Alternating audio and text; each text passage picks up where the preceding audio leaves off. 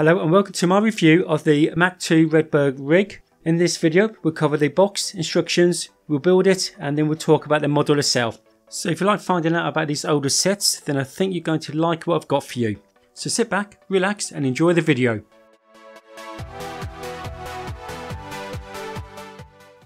This set was released in 1994 under the Model Team range and consists of 1,172 pieces. It came with instructions for two models, the second model being a Jeep toner dragster. Back in 1994, this set would have retailed for $110. Looking at Bricklink, you can pick up a second-hand model with no box for about £100, with box £130, and brand new sealed in box about £330 upwards. If you want, you can also part out this set. It would come to about £212 plus posters and packaging. I would suggest would be about £60 odd on top. In my opinion, I think you'd be better off buying a brand new set for just over £300. Sometimes you can find a really good bargain. I got my set off eBay for about £51 plus £10 poster and packaging. Click on the link above to check out the video that I did. Looking at the model's box, is a good size. It measures 52 by 38 by 7 centimeters. It's a sturdy box with a simple design. On the front face you can see the main model. On the edges of the box you've got the building age 10 to 16 and some further images. Turn the box to its back, you can now see the second model, the Jeep toner dragster, and some nice images of the main model. Flipping the lid open exposes a viewing window so you can see the Lego pieces inside, and also some further images again of both models. This box comes in two parts. The top part actually lifts off completely, and that now exposes the inside so you can get at the Lego pieces that would be sitting in this blue molded tray. Lift out the tray and you find the instruction manual. The instruction manual is A4 in size. It's a high gloss finish with images of the main model and a second model on the front and back covers. It's edge glue bound and has 75 pages. Both the A and B models can be broken down into three separate mini builds. For the main model you've got the rig, trailer and jet, and for the model B you've got the Jeep, trailer and dragster. To complete the main model it takes 84 steps in total. So by my calculations, if you have 1,172 pieces, that gives you approximately 14 pieces per step. Whilst there are many pieces per step, the instructions are clear with good diagrams. The rig has 35 steps, the trailer 21 steps, and the jet 28 steps. The builds of the two different models are separated by an image of the main model completed, and that then leads us on to model B, the Jeep, trailer and dragster. The model B takes 69 steps, but it does look a more simpler build. The Jeep takes 28 steps, the trailer 20 steps, and the dragster 21 steps. So that's the box and instructions covered, so now let's build it.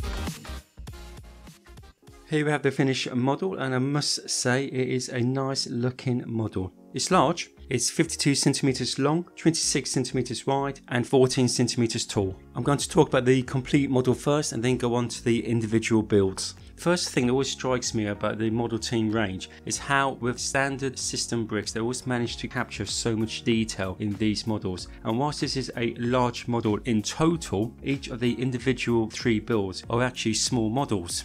The common and therefore unifying components that all 3 models have is the colour scheme. A 50-50 split between a red base and a white top with a thin black line separating them in the middle. The set has stickers, and this, like the colour scheme, unifies the 3 models. The stickers also gives me clues about what this model is meant to be. The Redbird team logo tells me that this is a display team. I can picture this jet going to different air shows, wowing the crowds with its speed and agility. Now let's have a quick look at each of the individual models, starting off with the rig. The rig is 25 centimeters by 10 centimeters by 14 centimeters high. However, if you include the radio antennae, this increases the height to 17 centimeters. Whilst the model is small, it does capture some great details. I do especially like how the roof overhangs the front of the windscreen and also the radiator grille. The round 1x1 translucent pieces add a bit of sparkle to the model. Those are great little details. I am however confused about the twin exhaust pipes with the black angled 1x2 piece. Is that meant to depict smoke coming out of the rig, or is that a special shoe at the top of the exhaust pipes? I'm not too sure about that one. The building techniques are all very straightforward. It just has 1 or 2 technical components inside to enable the wheels to steer and the chassis plate as well, but apart from that the rest is all system bricks. Thinking about features and playability, the rig is steered by a knob on top of the roof that turns the front wheels. I did find turning the knob a little bit tricky with all the Lego pieces surrounding it, and also with the 2 tall antennae on either side. It makes it a little bit tricky, but it doesn't really detract too much from the playability. Both doors open to get access to the cabin, and also the bonnet is front hinged, and that's a nice little feature, so you can pop open the bonnet and have a look at the V8 engine. Turning my attention to the trailer, my first impressions are, wow, what a great looking trailer. It definitely has a showbiz feel to it. The trailer is 35 centimeters long by 10 centimeters wide and 10 centimeters high. Really nice proportions. Again, it has good use of colours with the red and white side panels. I do like the combination of black and grey inside the trailer. That's a nice little touch. And also again, the yellow 1x1 round translucent pieces on the side. The trailer isn't just a single flatbed, it has a step design to it. The front is elevated where the winch is, and at the rear you have the split wing piece, which is reminiscent of the jet tail fin. The design also incorporates 3 little ramps that enables the plane to be pushed up onto the trailer. Another nice little feature is how the center ramp actually fits within the chassis itself. The trailer has a wheeled landing gear that can be folded away, so when it's connected to the rig it's folded up, and when it's not connected it's folded down to self-support the trailer. I did try a few times winching the jet up onto the trailer, and I must admit it was a bit hit and miss. The wheels sometimes did come off the ramp when it was going up, or sometimes the front wheel of the jet would get trapped within the 2 lattice guides of the trailer. However, it did work a few times and it is a nice little feature. Finally, let's look at the jet. The jet measures 26 centimeters from wingtip to wingtip. The length is 25 centimeters and the height 10 centimeters. So like the other models, it is very well proportioned. The colour scheme works really well again, with the red turbines and the red tail fins setting off the white wings and the white cockpit. The yellow pilot seat is the same as in the rig, which is nice, and I also like the 2x2 angled printed piece showing the graphics. That's a nice touch within the cockpit. The way that the windscreen is created is another nice touch. I'm guessing that these blue pieces will have come from some of these space sets back in the 90s. The making of the model is straightforward with some interesting building techniques. For example, the turbines attached to the model in 2 places, to the underside of the wing but also to the undercarriage by means of a Technic pin, a simple but well designed solution. Whilst the features and functions of the jet are limited, the front wheel is on a turntable, it allows it to swivel, and there is a hatch in the middle of the plane that opens up. For me, the most important feature of this airplane is how it actually feels in your hand, because as a child you're going to be picking it up and you're going to be pretending to be flying this jet. The model is very well weighted, it has an even weight distribution across it. So on the ground, this allows the model to either sit on all 3 wheels, or if you like, you could tilt the model as if it's about to take off on its rear wheels only. And I think that's a nice little feature. And then clearly in the air, you can hold it in the middle of the plane and it feels just right. So what's my final thoughts on this set? The model itself is packaged in a good sturdy box. I do like the moulded insert to it and the viewing window. I do feel sometimes that Lego today with some of the boxes that they produce could actually learn a few lessons from how some of the older sets were originally packaged. The instructions themselves, as you expect of a set from this era, there are many pieces per step, but that's okay. The instructions are well drawn, got great colour to them, and you can easily work out where the pieces go. When it comes to the building, it's fun and not at all repetitive, and you must also remember you've got 1172 pieces in this set with a second model B that can be made, so good value for money. You've got the usual thing with the stickers. The stickers do look great, but unfortunately they do cover 3 or 4 pieces in one go.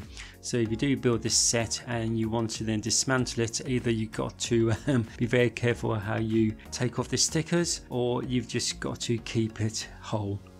Regarding the features and functions, this set just has some nice touches individually on each of the models, but also collectively. If you think about the way that the trailer can actually join the rig, there's a little pin connector there, and then how the jet can be winched onto the trailer. So in my opinion, the Lego designers at the time put a great deal of thought and effort into how they can ensure that all 3 individual models come together as one unit. So both as a display set and a play set, this model works really well. If you like your older Lego sets, and especially the Lego Model Team range, then I would recommend that you purchase this set. It is good value, especially if you can pick up a second-hand set in good condition for about £100.